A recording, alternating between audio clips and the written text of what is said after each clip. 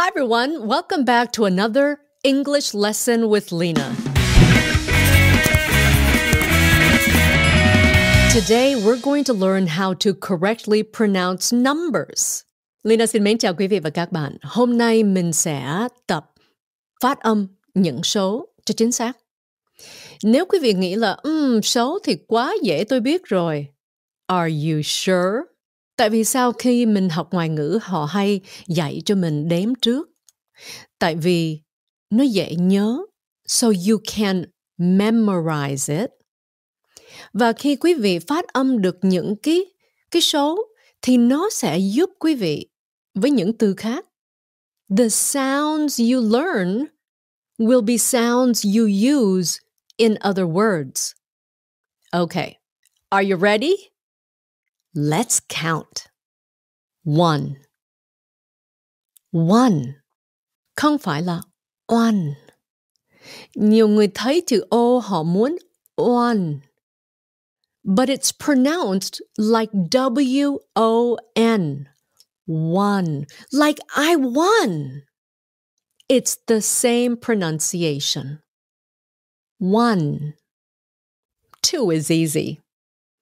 T-W-O, 2, sounds just like T-O. I went to the store. And it's the same pronunciation as T-O-O. Are you going to? 2. 3. There's that T-H again. Remember, put your tongue out in between your teeth and blow some air. Okay, phải là hơi thở chứ không phải là giọng nói của mình. 3. 3. Rồi sau đó là cái sound của chữ R. Mà R quý vị nói được. Rồi. Right? Rồi. Ruốc. Ruốc cứ nói hoài à. Người Huế mà. Rồi. So breathe first. 3. 3. Phải bằng hơi thở chứ nếu mà bằng giọng nói thì nó sẽ ra là 3. 3. No, it's 3. 3. 4. That's a hard one for a lot of Vietnamese. Họ kêu là four. No. 4. Don't forget the R at the end. 4. Không phải là four. Quý vị tập nói giống như là phô rồi đó. Four.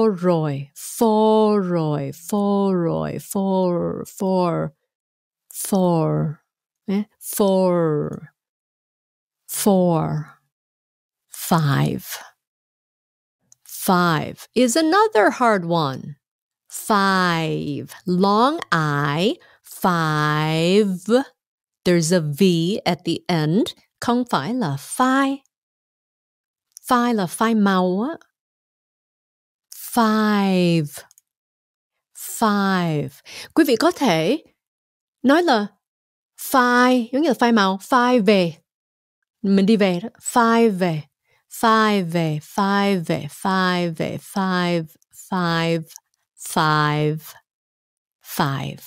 It's the same sound like the word drive. Or live. Live stream chứ không phải là livestream. Không phải là livestream. Live là nói láo đó quý vị. Mấy người mà livestream đó là họ đang nói láo. Live. Okay? Cái đó quý vị nói được. 5, you can say it. Mình nói cái chữ lie được mà. Như là con lie đó. Live. 5. The end sound. V. 5. 6. Also, the end sound. Don't forget it. 6. không phải là sick. Mà cái sick đó cũng không có phải là, nhớ mình nói cái chữ bệnh á, bị bệnh á, sick. Cũng không phải là sick. Because you forget another sound. Nếu mà quý vị bệnh thì kêu là sick. Nó có cái k của cái chữ không đó. Sick. Nhưng mà số 6 là six. 7. 7 is pretty easy. 7. 7. 8. 8. Không phải là A, mà cũng không phải là A. Don't forget the T at the end. 8. 8. It's spelled that way, but it's pronounced just like the word ate. Dinner. 8. Late. Don't be late. Or hate. Don't hate. 8. 9. 9. Không phải là nine. 9. Quý vị nói nine được, mà mình rất là thương nine đó nha. 9. 9. Just add the N. At the end. 9. 9. Same sound as the word fine. How are you? I'm fine. Fine. Or that's mine. Cái đó của tôi. That's mine. Không phải là my. Not M-Y. M-I-N-E. Mine. Okay? 10. Remember the t sound. 10, chứ không phải là ten. Ten không phải. 10. 10. 11. 11. Quý vị đừng có nói ngang. Do not say 11. 11. 11. Cho nó lên rồi cho nó xuống. Không phải là 11. 11. Và nhiều lúc họ cũng có thể nói là 11. Nhưng mà thường thường Leyna nghe thì 11. 11. The next one is really hard. 12. Cái chữ này nói hơi méo miệng hết luôn. 12. Bữa kia chỉ cho San Lê nói mà San mắc cỡ, không có chịu nói theo đó nha.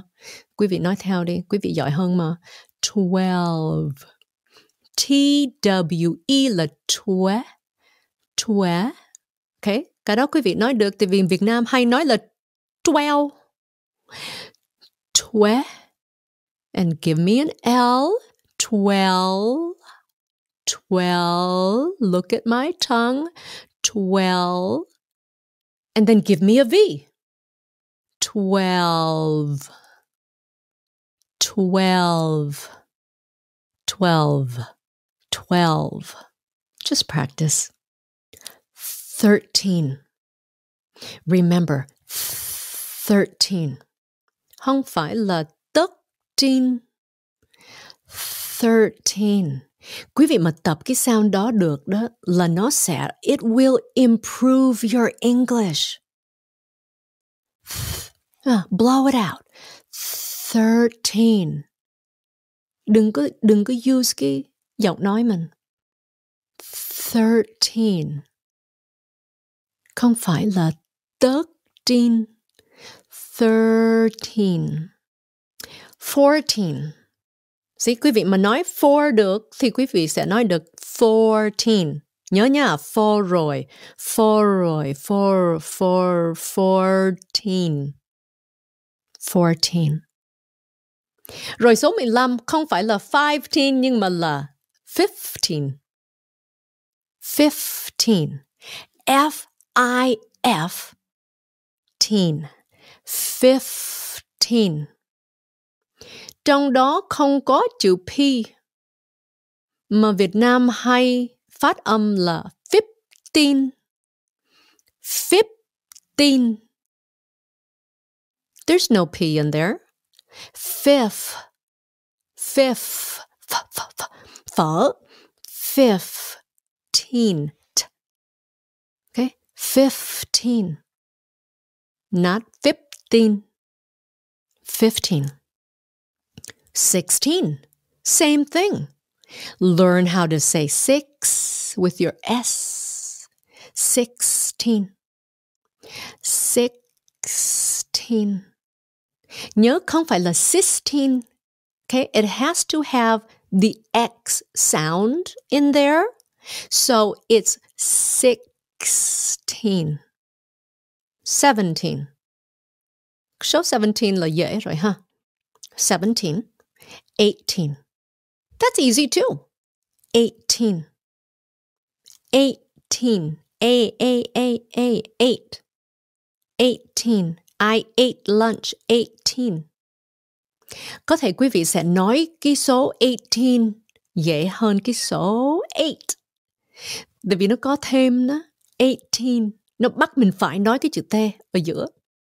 18. So try to say 18 and then stop it. 8. 8. 18. Rồi 19. Nói 9 được thì nói 19 được. 19. And then 20. 20. Mình học thì nó có chữ T. Thì nếu mà formal là 20, nhưng khi người Mỹ phát âm thì nó thành là 20. 20. 20. Nhưng mà it's okay to say 20. 20. Cũng tùy người, tùy lúc mình dùng. So it's not wrong. 20. Rồi từ đó, quý vị sẽ nói được là 21, 22, 23. You can do it from there. Then it's 30. 30. 30, chứ không phải là 30. Không phải là dirty. 30. 30 cũng là cái TH very important, chứ không nó sẽ thành là dirty. Là dơ đó nha. 30. 30. Rồi 31, 32, 33. Okay, and then 40. 40. Không phải là 40. 40. Sounds like a D. 40. And then 50. 50. Okay, it has a T, but it sounds like a D. 50. 50. 60. Same thing. 70. 70. Sounds like a D. 70. 80. 80. 81. 82. 90. 90. 90. And then 100. 100. Không phải là 100. No. 100. 100. Giống như là honey đó. Honey ơi. 100. D-R-E-D. 100. 100. 100. Okay? So, it seems easy. Some of the pronunciations might be difficult, but if you keep practicing, you will find those same sounds are used in many other words. So remember to practice at home. Counting. Remember to like, subscribe, and push the notification bell. And tell your friends about us. We'll see you next time on English with Leyna.